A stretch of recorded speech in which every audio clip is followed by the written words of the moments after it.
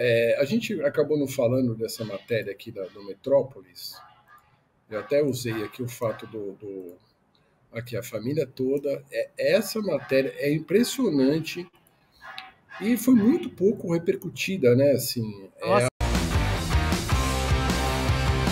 Olha essa publicidade que oportunista. Oh.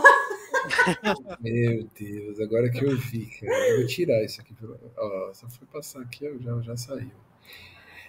Os caras levavam cachorro, a Micheque ia de jatinho. Eu tava vendo aqui o preço do jatinho, a hora do jatinho, e ela pegava um jatinho da FAB para vir no culto, que olha ela no culto aqui.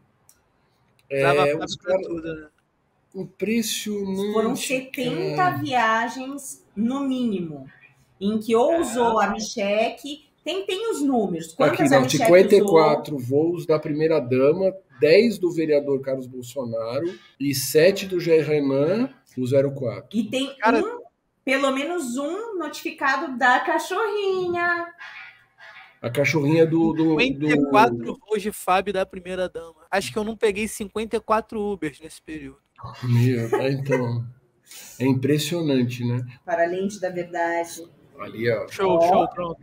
Acabou a bateria, eu tô aqui, bem na hora. Pode tirar aqui. Isso, ó. Acabou a bateria, mas a gente está aqui para falar dos voos. Esse aqui, ó, é o Pastor Capeta, que era um cara que andava com a Micheque. É um cara que foi acusado, né? Lembra as matérias logo saíram depois que eles saíram no Palácio da Alvorada, que o cara fazia assédio moral. E ela andava direto com esse cara. Essa aqui é a outra que andava de jatinho com ela, que ela usava o cartão da amiga, né? Porque elas são muito amigas. Miga! Eu não tenho uma amiga assim, pô. Essa matéria... Eu tenho amiga desde que eu nasci, cara, e elas não fazem isso por mim. Acho que é alguma coisa Eu vou dar o crédito aqui pro cara, botar aqui na tela, porque entra lá no Metrópole, fica aqui a dica.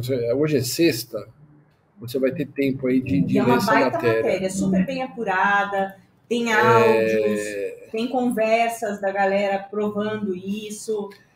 Então é uma baita matéria, muito bem apurada mesmo. Muito bem apurada. Aqui eu sempre gosto de dar um nome, deixa eu ver se tem alguém que assina aqui. Porque eu acho que isso aqui deve ter sido um trabalho de equipe, né? Não sei se tem no final da matéria. Mas é impressionante como esses caras... eu vou tirar aqui a matéria até, que eu queria fazer esse comentário aqui.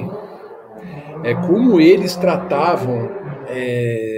a gente via, né, assim, coisa da rachadinha, a coisa de usar o caixa eletrônico do próprio Palácio da Alvorada, o que eles destruíram no Palácio da Alvorada. Como é impressionante, né? A gente fala tanto de política aqui, como um cara consegue ser presidente da República e não consegue separar o privado do público, assim. Ele nunca conseguiu fazer isso, ensinou tanto seus filhos... Tanto no profissional quanto no pessoal. Exatamente. Então, mas isso é tão importante para um político, de o cara, de certa forma, conseguir saber o que... Não, isso aqui eu não vou usar para parte, né, como governante, porque só estou tipo, como ela fez lá, né, no palácio, né, tipo, pegou moeda daqui, eles destruíram o palácio, levaram um monte de coisa do palácio, então os caras não tinham essa distinção, assim. Eu acho que é o pior tipo de corrupção, assim, porque você trata o negócio público, né?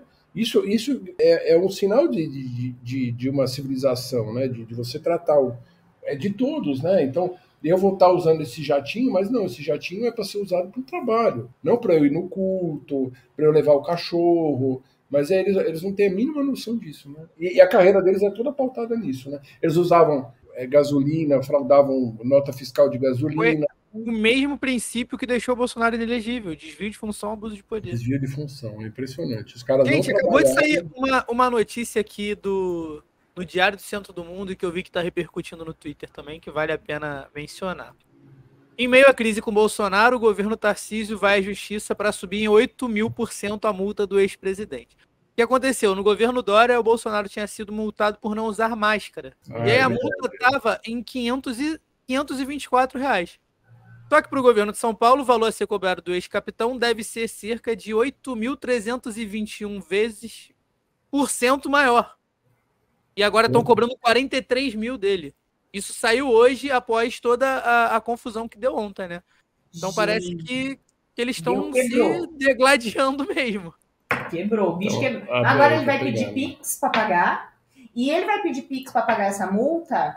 E a gente vai pedir Pix para você. Por Falando. quê? Porque o Zona Curva tem que continuar sempre firme e forte, trazendo cada vez mais conteúdo para vocês. Então, quem puder, ajuda nós. Ajuda nós. R$1, R$5, Ó, tá aqui, ó. R$10. E Coloca curte aqui. o canal, espalha, ó.